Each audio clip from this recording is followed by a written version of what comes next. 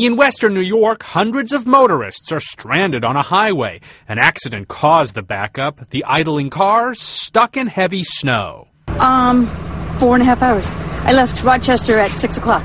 I made the mistake of trying to go bowling, and now I'm trying to get back to Lakeview, but the alternative is obviously to go somewhere where I can sleep. Oh, it's horrible. The thruway's all backed up, and we're taking back roads home. We're going to Niagara Falls. The lake-effect storm dumped at least 2 feet of snow on the Buffalo area, closing schools, cutting power. Emergency workers are checking on stranded motorists using snowmobiles to get to the snowbound. Lee Powell, The Associated Press.